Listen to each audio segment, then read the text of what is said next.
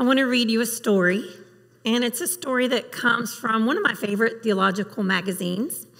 And the author of this story, his name is Brian.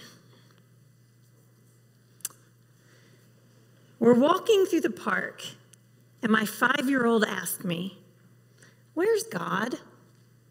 I'm not sure what sparks his question. A leaf falling from its branch, the chimes by the wind, a cat that curls up its back and stares at us as we pass. "Where's God?" he asked again. I take his face in my hands and I tell him to look at me. God is in my face, and God is in your face. And look at your hands. God is in your hands. Look at the stick you've been carrying. God is in that stick. God's a stick. You're God? Am I God? God is me? He asked. Well, no, not at all. God is not you or me or that tree exactly. I can tell as a father I'm beginning to dig a hole for myself. You see, God is in all those things because God holds all these things together, I try to explain. My 5-year-old doesn't look convinced. We bend down over a patch of dirt, and I scoop up a little soil that isn't hiding under the dandelions. And I say, the dirt is us, but the hands are God. So I squeeze and I press till the oils and sweats of my palms mix in with the dirt. And then I spit on it just a little bit for good measure, which makes my little boy laugh. That little pile of dirt becomes a ball. So I keep squeezing and rolling it in my hands to keep it damp.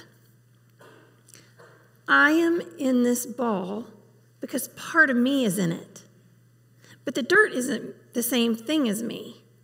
I'm not the same as dirt, but it has a part of me, so it stays a ball because I keep giving it something of myself.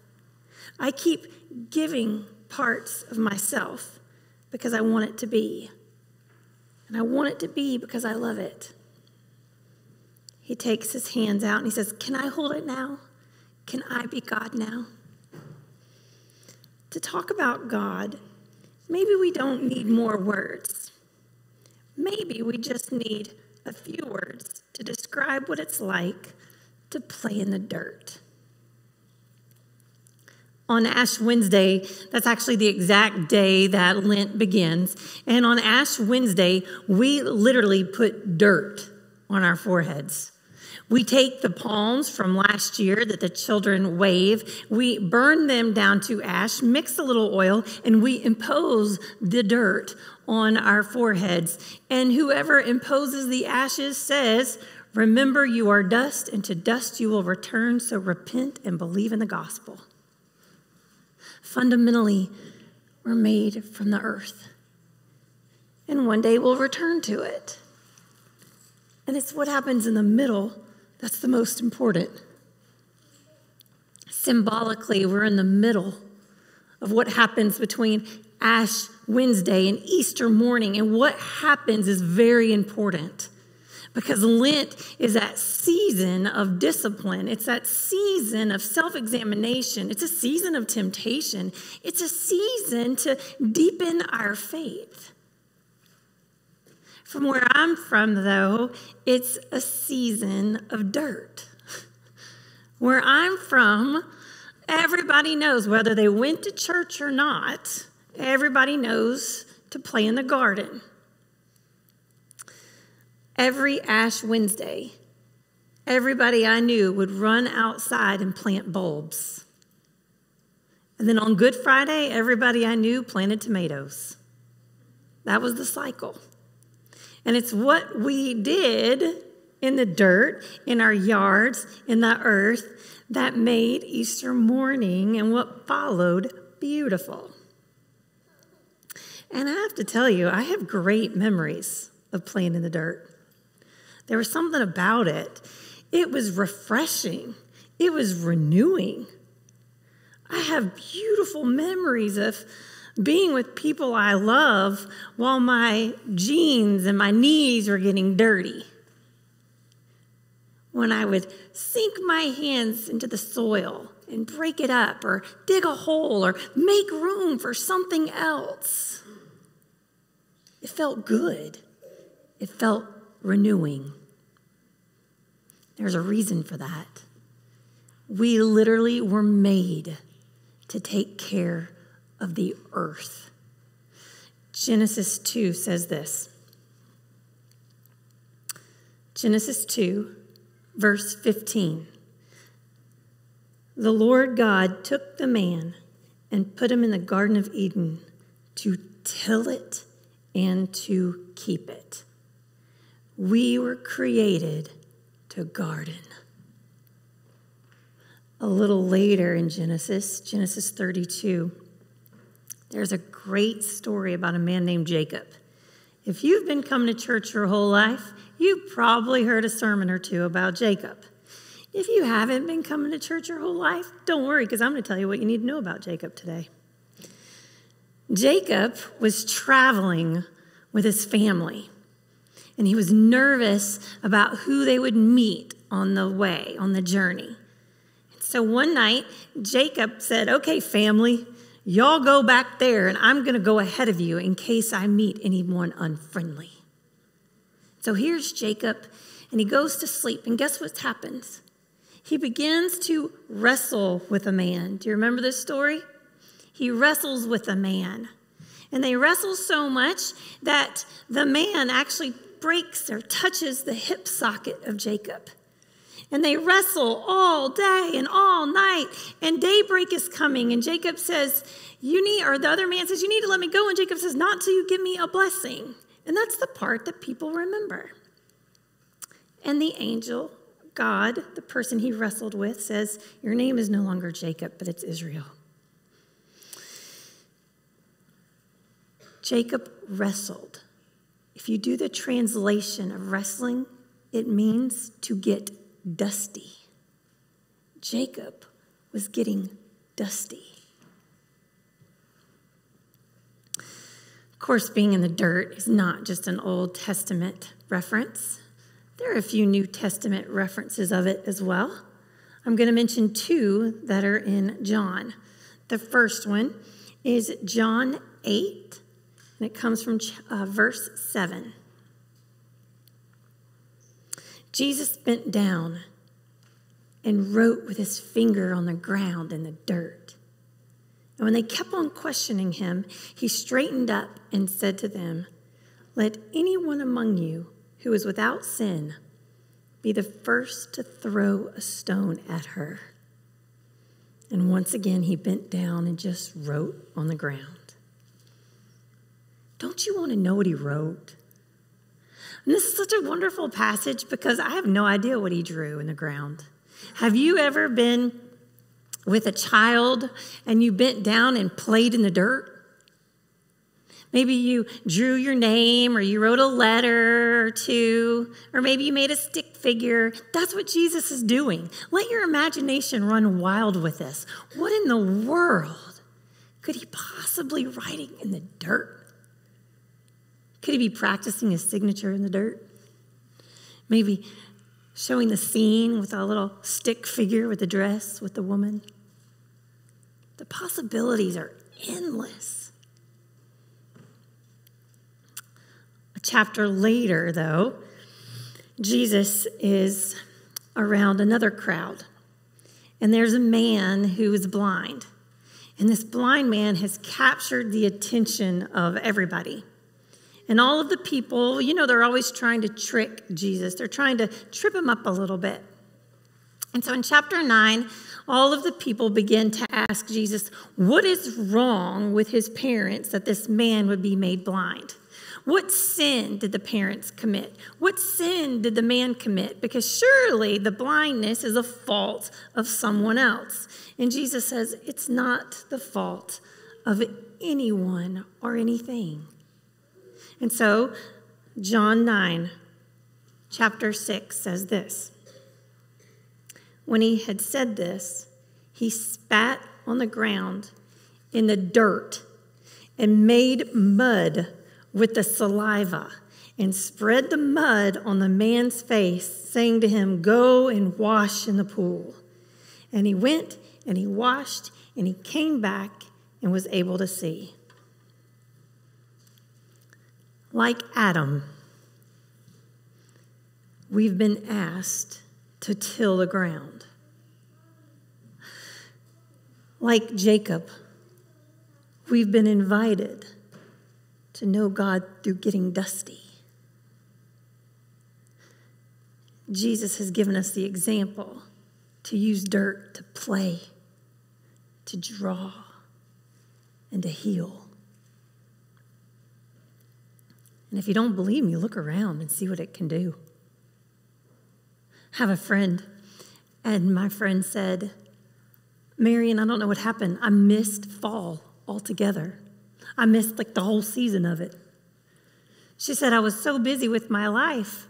She said, "Somehow every time I was in the car, I was on the phone talking. Every time I was at home, I was doing all of the work of home. When I was at work, I was worrying about work and home and when I was going to leave and go to the car." She said, "I was so busy with my life. I looked up one day and everything that was supposed to be orange and red, they were all on the ground and they were brown." She said, "I'm not going to miss this next season." This is the next season. We're in the season of Lent, a time when all of the brown becomes new life of green. We're in the season where things that we think are dead can be brought back to life. We're in the season of whatever work we do right now can possibly bear fruit later. I've invited Lauren Murphy to join me today. Lauren is the brains behind what we call our giving garden.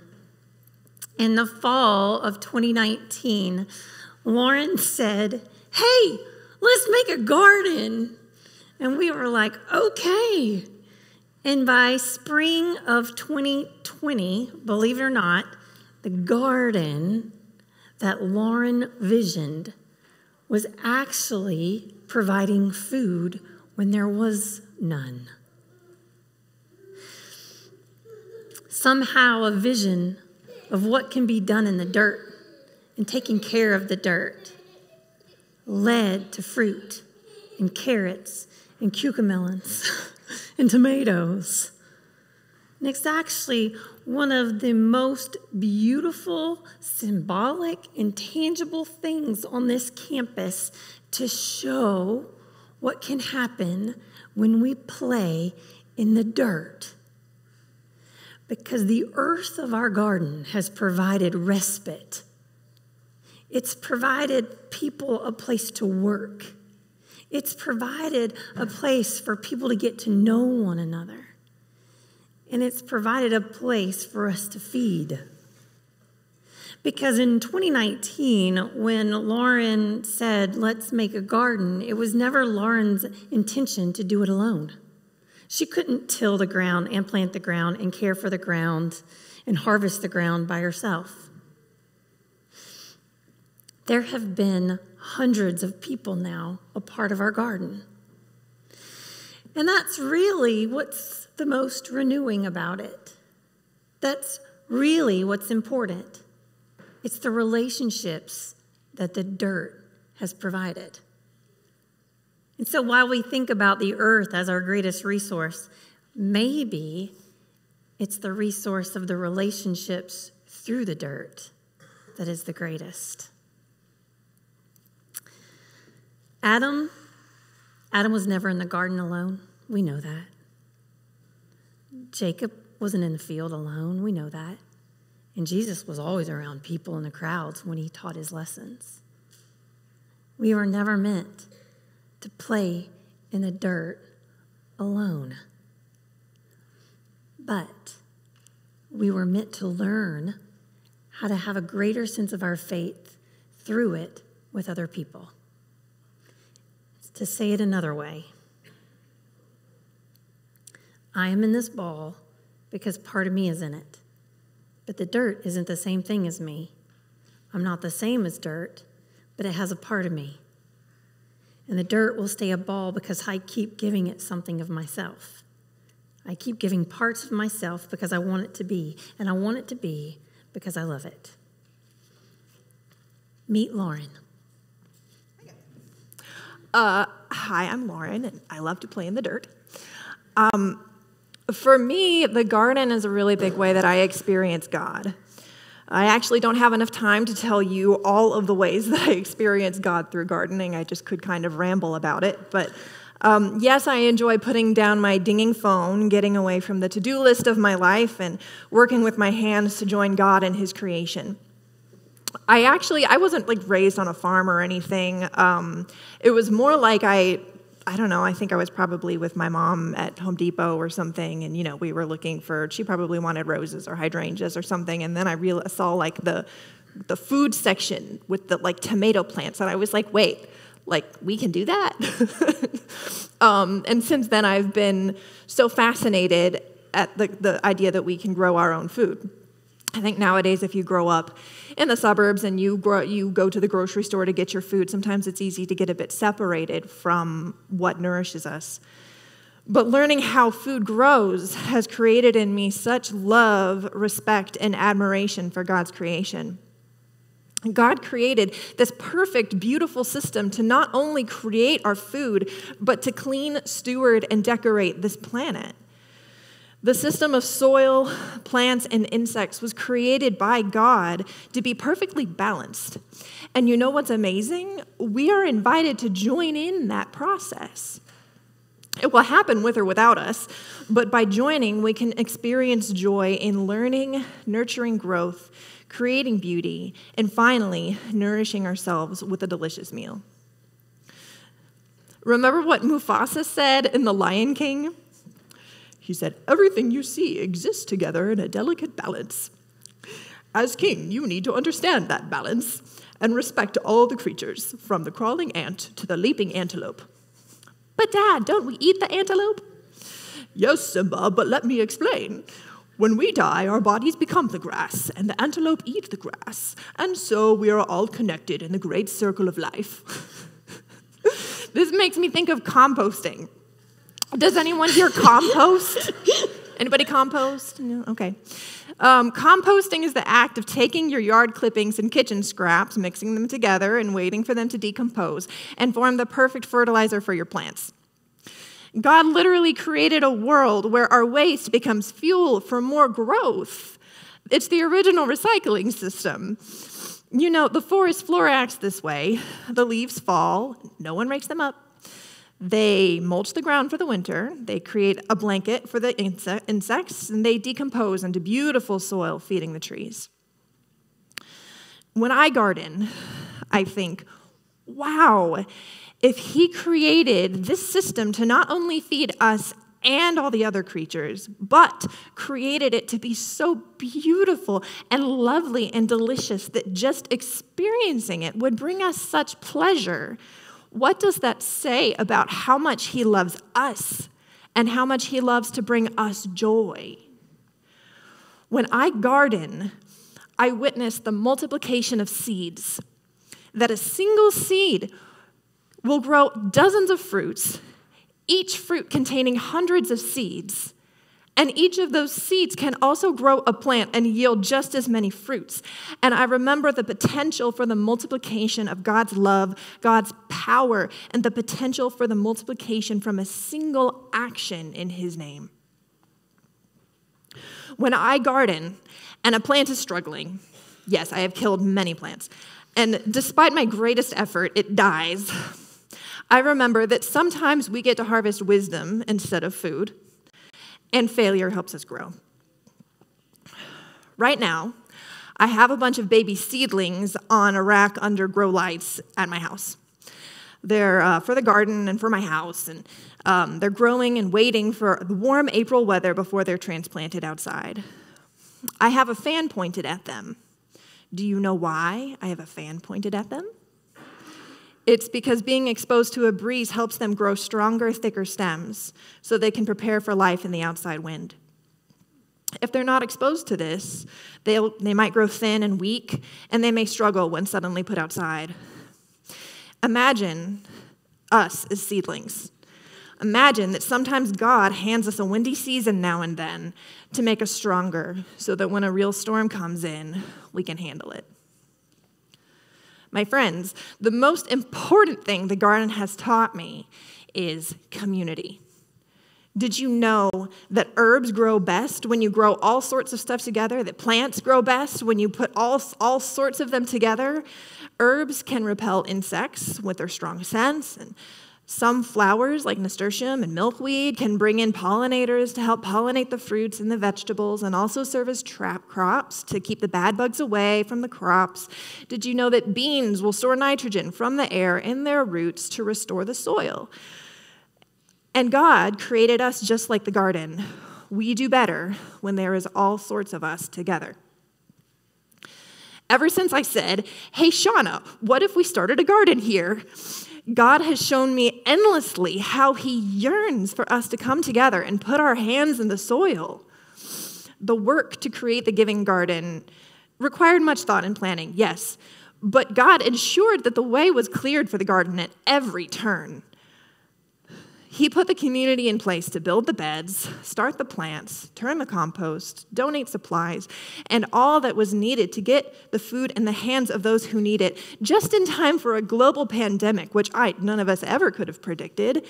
Suddenly, there we were in our very first season, and the world seemed to be collapsing around us, but we could still go to the garden because it was outside, and we could work separately, and we could provide food for those in need. And can you imagine how therapeutic that was for me and the other volunteers to be able to do something in that time where we all felt out of control? And for us to get outside and handle something when everything felt so unmanageable.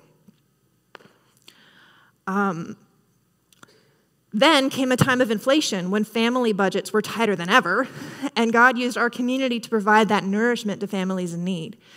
People of all ages, all backgrounds, all abilities help in the garden in one way or another. Volunteers with better backs do tougher work. Others who struggle with a regular commitment due to their busy family life pop in and help harvest now and then during the summer. We grow best when there's all sorts of us together. My absolute favorite part of working in the garden is when people I have never met and sometimes who don't even go to this church come by and drop off compost materials from their homes in our bins. Isn't that what this is about? Right? There's a space where church members and non-members can just show up and come together to join God in his creation. It gets me so excited. Before the modern grocery store, the garden was a big part of communities. Friends, trying to grow all of your own food is very difficult. So if one family had a bumper crop of zucchini while another's failed, but they had plenty of laying hens, they could share zucchini and eggs together. So friends, when I garden, I learned that we grow best when there's all sorts of us together. And to that end, we are going to grow together. So today we have some soil and we have some herbs and we have some pots. And yes, we can come forward and we are going to fill some of these little pots with soil in these little buckets and the shovels that you see. And there's a number of herbs. You can pick your favorite. There's dill, there's sage, there's basil, there's cilantro. And it would be so great if you could fill up one and take a couple seeds from a kind of herb that you enjoy.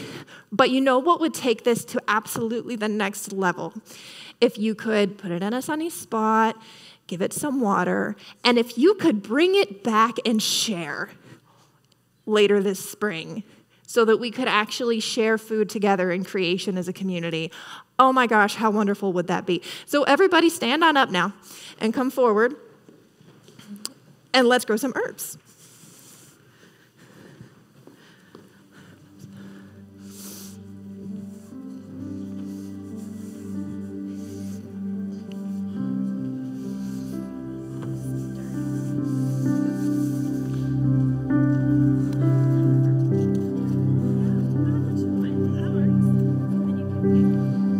are kind of stuck, aren't they?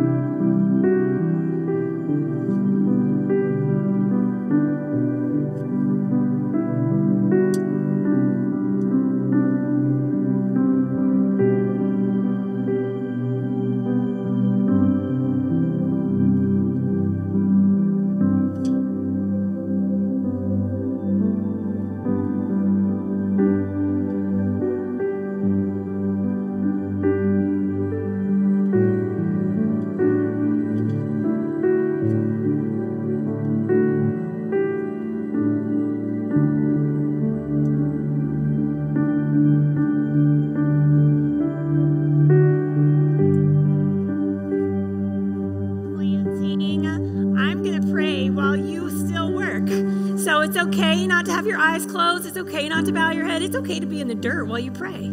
So that's what we're going to do right now.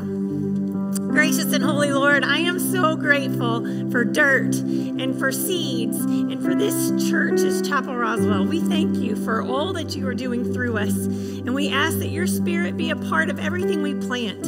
We ask that you connect our vines and our roots together so that we can learn from one another, nourish one another, so that when we see someone else needing help, we're there quickly. Be with all of the people and situations in our minds. Help us be the nutrients that those people need in whatever situation they're in. So wherever there is grief, may we be the arms of comfort. Wherever there is long-term treatments, may we be the arms of courage and strength. And when we need to receive that same care, Lord, may you put people in our paths to offer that same faith and grace and compassion. And again, during this Lenten journey, if we've given things up or if we're trying to take on new things, give us what we need to do that well. And continue to feed our community of Chapel Roswell and give us life, give us water so that we may be your people in good and healthy and safe ways. Bless us all as we worship, but bless us all too, Lord, as we leave and be a part of this next week. Give us opportunities to share words of love and forgiveness and of value with everyone who's in front of us. Amen.